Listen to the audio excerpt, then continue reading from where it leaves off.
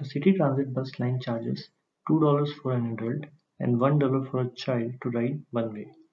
Now, during a 4-hour shift, a bus driver collected $1,171 from 617 riders. Now we need to find out which of the following system of equations could be used to determine the number of adult riders A and the number of child riders C during this 4-hour shift.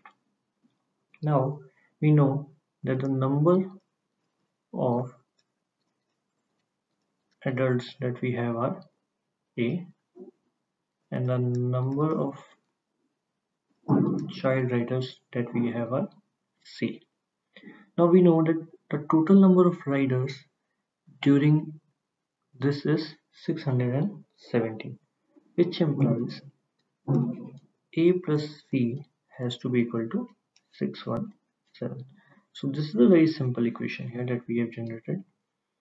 Now on the basis of this, we can definitely cancel out option A. We can cancel out option B as well. We can cancel out option C as well.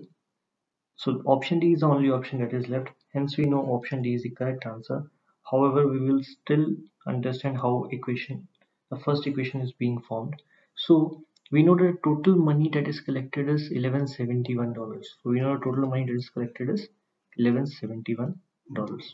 Now let's just understand how much these adults are paying. So each adult is paying $2. It means the total money that is being paid by the adults would be 2A.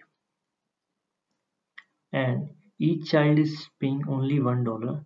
It means the total amount of money that will be paid by all the children would be 1 into C, which implies 2A plus C is equal to $1,171.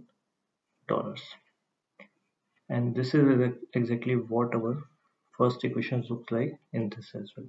Hence option D is the correct answer.